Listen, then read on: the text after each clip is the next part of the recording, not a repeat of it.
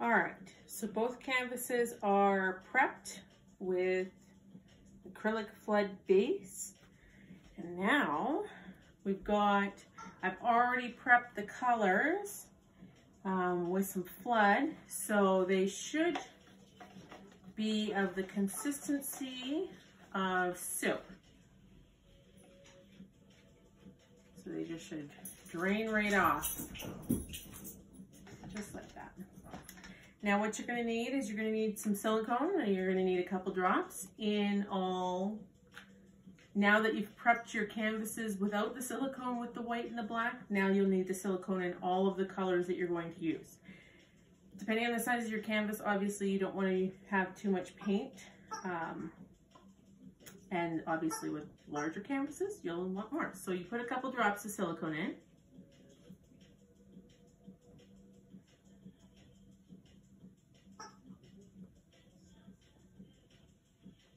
It won't take very much.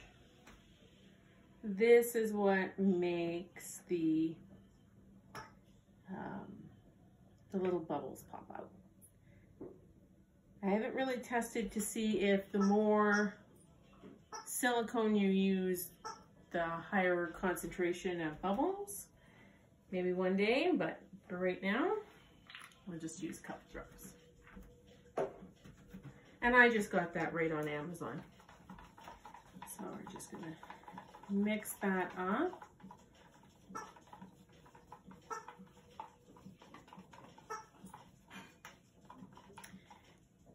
And again, just make sure that you've got that consistency of soup.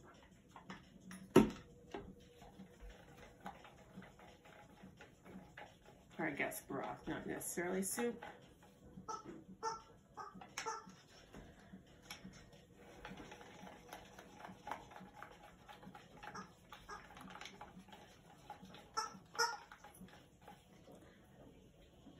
Oh, Guinness.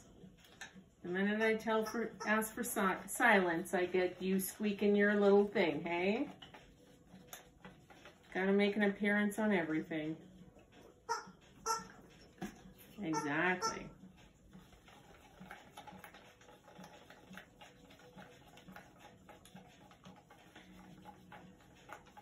All right.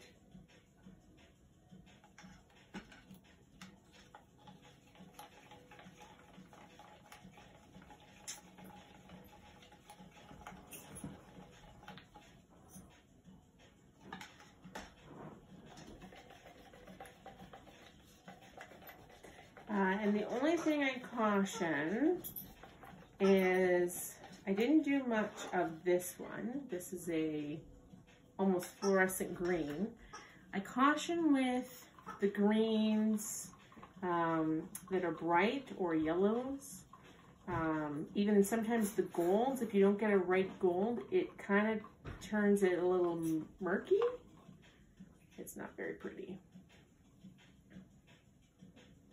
Okay, so I found this at Michael's because I do have larger canvases, and sometimes I find the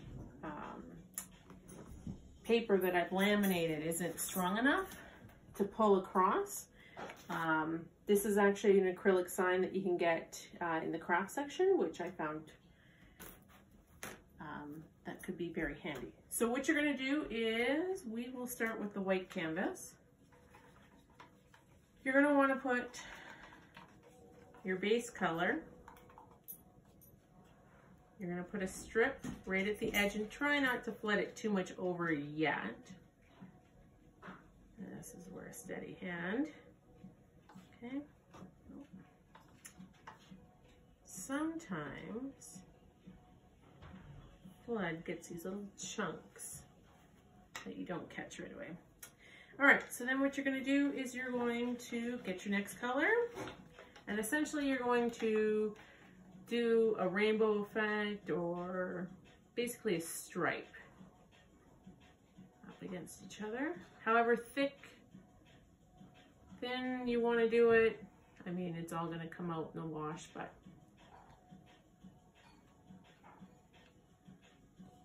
I find sometimes I tend to be heavy on one side than the other. And just kind of play around, add where you want to go.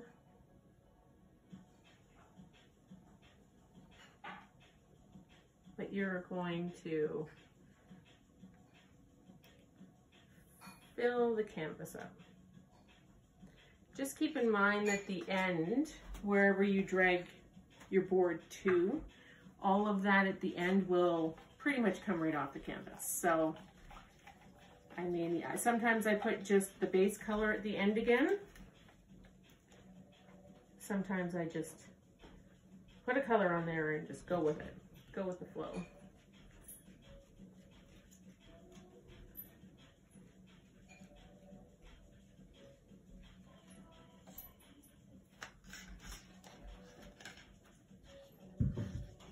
So this is my green, lime green, that I worry about all the time. So I'm just gonna not put too much. Just because sometimes it takes over.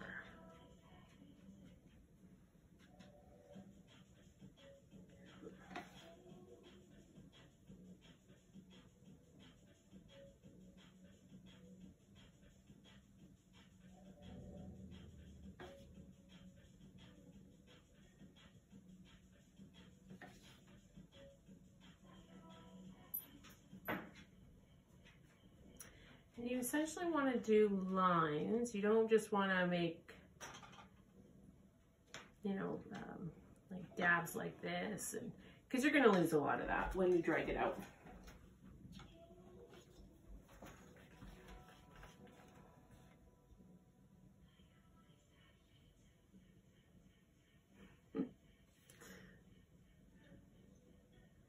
Again, this is trying to figure out what I'm doing and who I'm talking to, because clearly I'm talking to a stranger. Doesn't realize.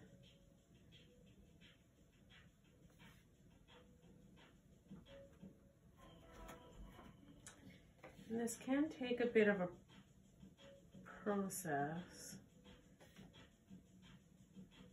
Again, depending on the size of your canvas.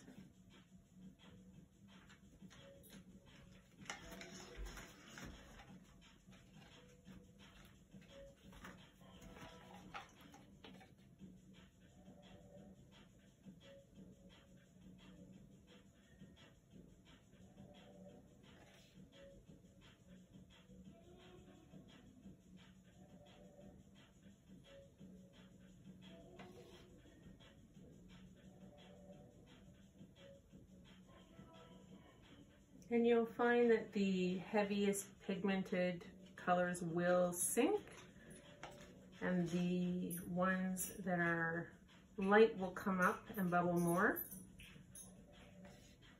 But the nice thing about the silicone is it'll still bubble no matter what.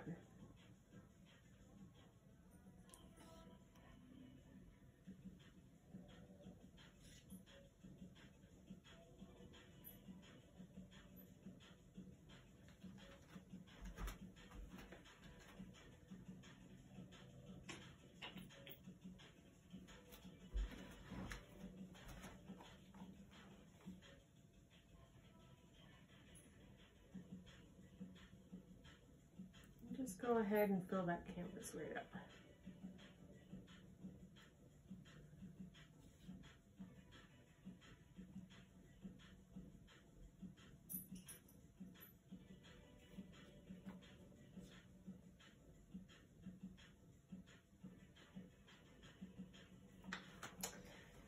All right.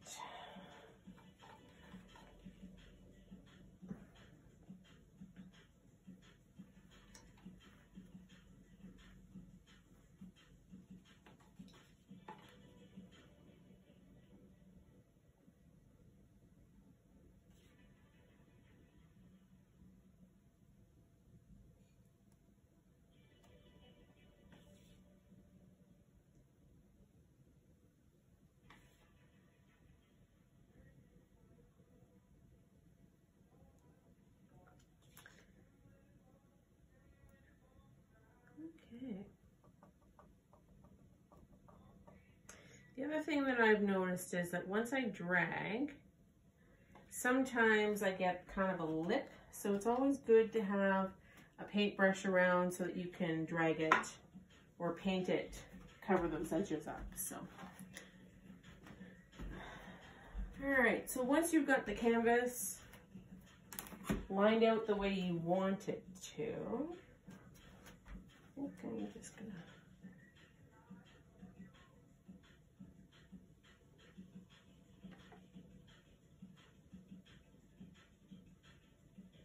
some of this I may lose, but you never know.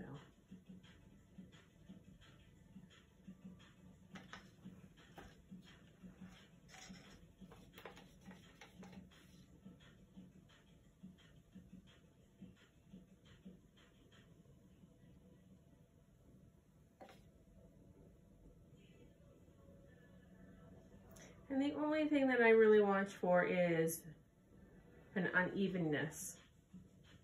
So if I'm noticing that it's sagging somewhere, I may put some more paint. So this is pretty high and this gets a little lower. So I may just add a little bit more.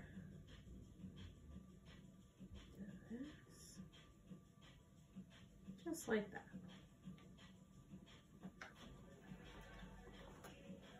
All right, so now that the canvas is pretty wet,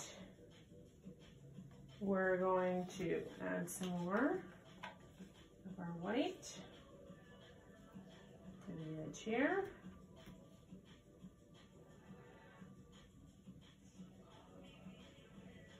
So that we can drag that puppy.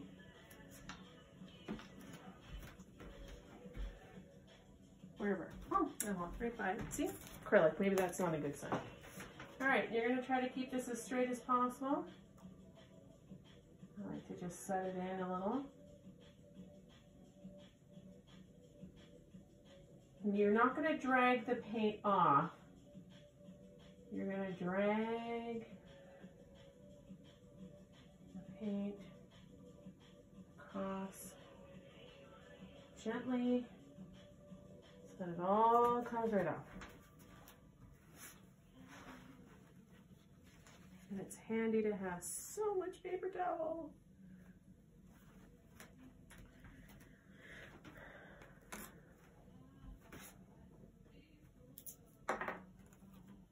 So, this is kind of what I was talking about with sometimes I drag it a little too heavy on one side, so we're just going to clean that.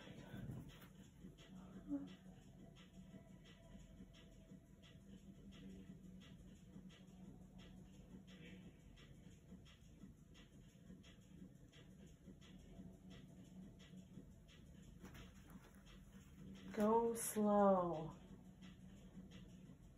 These are things that take time and effort.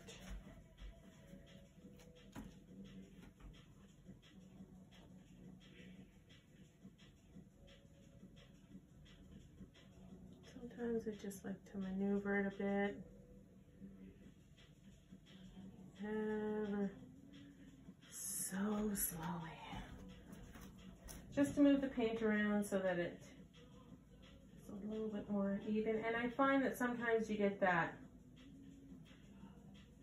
large white space.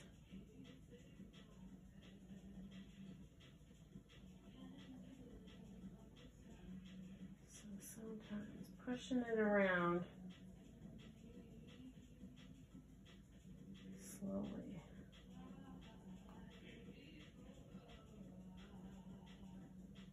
Works best.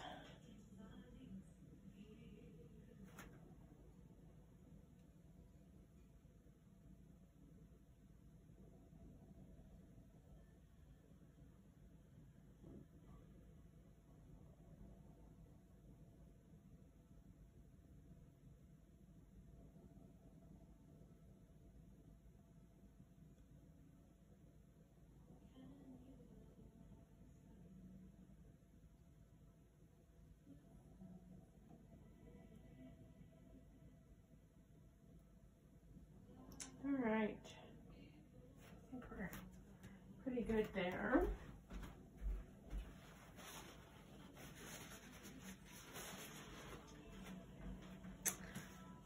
right, so I'm gonna let that do its thing, and then I'm gonna start another one for the black canvas.